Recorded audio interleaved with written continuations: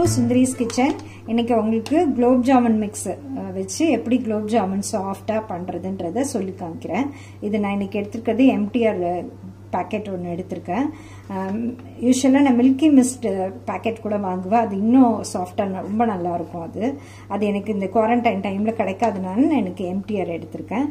இதை என்ன பண்ணணும், மாவை வந்து அப்படியே ஒரு அகலமான பாத்திரத்தில் போட்டுக்கோங்க. இப்போ இந்த எடுத்துட்ட பிறகு நம்ம கொஞ்சம் அப்படி கட்டி கட்டியாக இருக்கும் ஒரு இடத்துல அதெல்லாம் என்ன பண்ணணும், நல்லா கை வச்சுட்டு நல்லா உதுத்து விட்டுக்கணும். நல்லா உதுத்து விட்டுட்டு அப்புறமா ரொம்ப கம்மியாக தான் இதுக்கு தண்ணி ஊற்றணும்.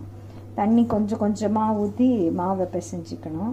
எல்லோரும் சொல்லுவாங்க அழுத்தி உருட்டுனா உள்ள கல்லாக இருக்கும்னுவாங்க. அழுத்தி உருட்டுனா தான் வெடிப்பு வராமல் இருக்கும். உள்ள கல்லாலாம் இருக்காது. சின்னதாக நம்ம உருட்டி போட்டோம்னாக்கா நல்ல சிம்பிளியாக அடுப்பை வச்சு நம்ம பண்ணோம்னாக்கா கரெக்டான கலருக்கு வரும். அந்த பக்குவம் தான் மெயின் இதுக்கு.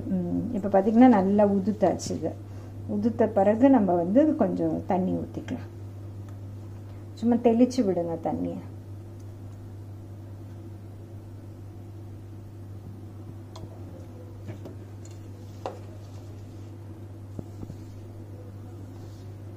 நல்லா சாஃப்டாக வரும். இது குவாரண்டைன் டைமில் நம்மளால் வெளியில் போய் ஸ்வீட்ஸ் எல்லாம் வாங்க முடியாத ஒரு இதுன்றதுனால நான் அப்பப்போ ஒரு வீக்லி ஒன்ஸ் இதை ஒரு பேக்கெட் போட்டு வச்சுடுவேன். என்னோடய டாட்டரு ஹஸ்பண்டுக்கும் ரொம்ப பிடிக்கும். அதனால் அடிக்கடி இதை செஞ்சுட்டே இருக்கேன் நான்.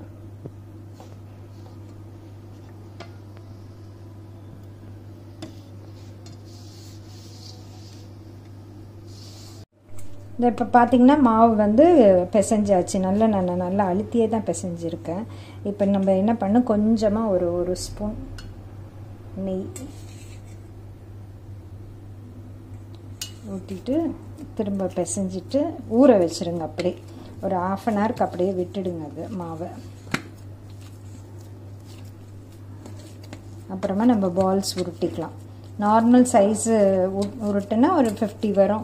குட்டி குட்டியாக பண்ணால் ஒரு 60 வரும். நாங்கள் கொஞ்சம் சின்னதாக தான் போட்டுக்கிறது. அதனால் ஒரு 60 குலோப் ஜாமுன் வரும். அவ்வளோதான், நம்மளோட மாவு ரெடியாக இருக்குது. ஊற வச்சிடலாம் அப்படியே. இப்போ நம்ம அந்த பேக்கெட்டுக்கு ஜீரா ரெடி பண்ண போகிறோம். குலோப் ஜாமுனுக்கு ஒரு அகலமான பாத்திரமாக எடுத்துக்கோங்க. அதுக்கு 3 கிளாஸ் சுகர்னால் 3 கிளாஸ் வாட்டர் ஆட் பண்ணிக்கோம். இப்போ நான் 3 கிளாஸ் சுகர் போட்டுட்டேன். இப்போ 3 கிளாஸஸ் வாட்டர் ஆட் பண்ணிக்கோங்க. ரொம்ப இது பாகு எல்லாம் காய்ச்ச வேண்டாம்.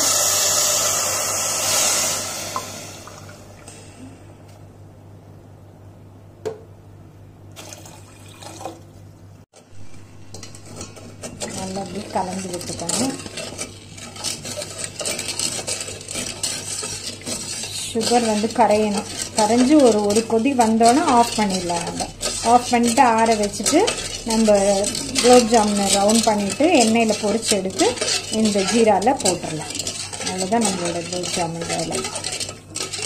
இதுலேயே நான் என்ன பண்ணுறேன், கொஞ்சம் ஏலக்காய் தூள் இப்படி அரைச்சி வச்சுருவேன் நான். சுகரும் ஏலக்காவுமா போட்டு அதுக்கு கொஞ்சம் போட்டுக்கலாம். இதை நம்ம ஃபில்ட்ரு பண்ணுவோம். நம்ம சுகரில் ஏதாவது டஸ்ட் இருந்ததுன்னா நம்ம அதை ஃபில்ட்ரு பண்ணிக்கலாம். கொதிச்சோன்னே ஃபில்ட்ரு பண்ணிக்கலாம். இப்போ அப்படியே சிம்லேயே இருக்கட்டும். இது நம்மளோட ஜீரா வந்து இப்போ ரெடி ஆகிட்டுருக்கு. நல்லா பாருங்கள், சுகரெல்லாம் டிசால்வ் ஆகிட்டு நல்லா கொதிக்குது. இந்த மாதிரி ஒரு கொதி வந்தால் போதும். கொஞ்சம் லைட்டாக இன்னும் ஒரு 2 மினிட்ஸ் கழிச்சுட்டு ஆஃப் பண்ணிடலாம். ஆஃப் பண்ணிவிட்டு ஆறின பிறகு நம்ம ஃபில்ட்ரு பண்ணிக்கலாம். இதை நல்லா இப்படி கொதிச்சு வரணும். அது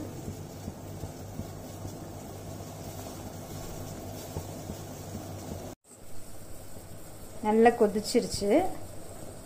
நம்ம ஏலக்காய் தூள் போட்டனால நல்ல வாசனையாக இருக்குது ஜீரா.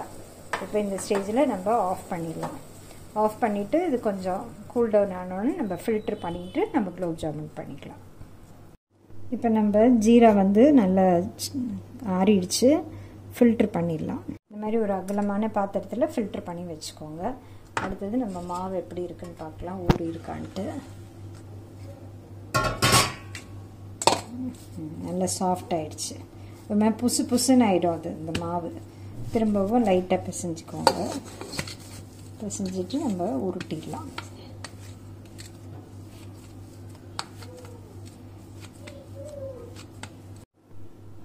உள்ளங்கையில் நெய் தடவிக்கோங்க.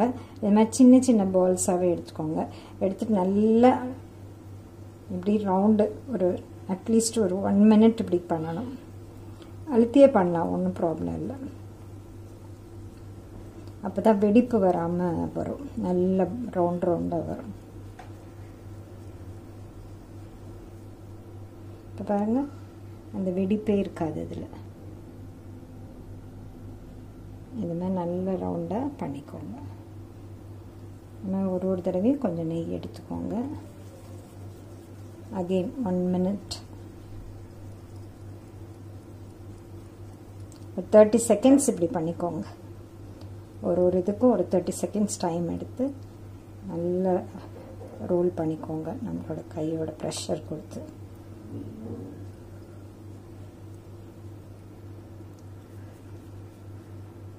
பாருங்க, வெடிப்பே இல்லாமல் இருக்கு.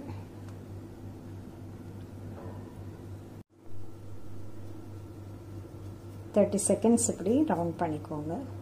கையில் ஒரு தடவையும் நெய் தடவிட்டு பண்ணிங்கன்னா நல்லாயிருக்கும்.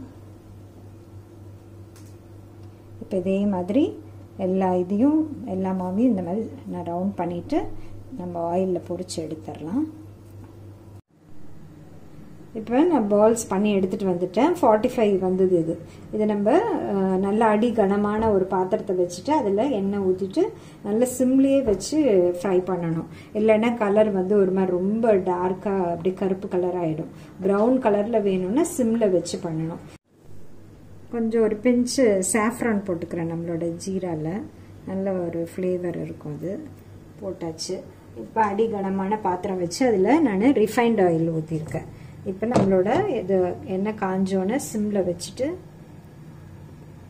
ஃபுல் இதுவுமே நம்ம சிம்மில் வச்சு தான் இது பண்ணணும். எண்ணெய் காயிட்டு கொஞ்சம்.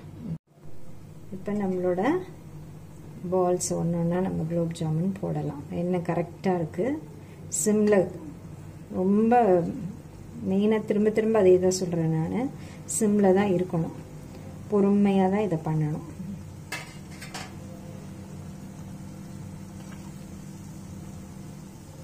அதுவே லைட்டாக கொஞ்சம் பெருசாகும் இந்த பால்ஸு. ஒரு ப்ரௌன் ஷேட் வரும்போது நம்ம எடுத்துடலாம். ப்ரௌன் கலராக வரும்போது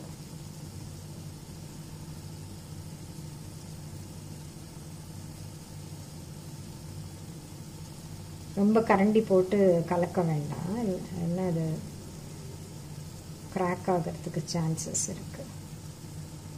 இப்போ பாருங்கள், நம்ம குட்டியாக போட்டோம், எவ்வளோ பெருசாக இருக்குது. கொஞ்சம்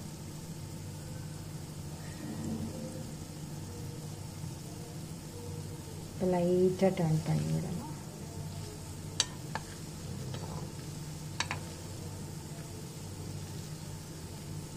ஒரு 7-8 அந்த மாதிரி போட்டால் போதும், நிறைய போட வேண்டாம்.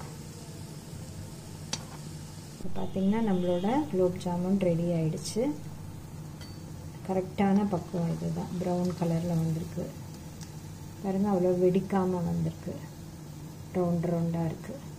அதை அப்படியே எடுத்து இந்த ஜீராவில் போட்டுருங்க.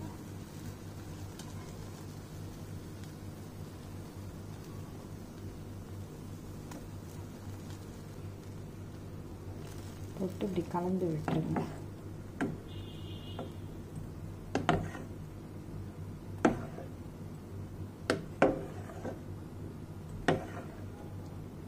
குலோப் ஜாமுன் சூப்பராக ரெடி ஆகிடுச்சு. நல்லா ஜீராவில் ஊறி இருக்குது.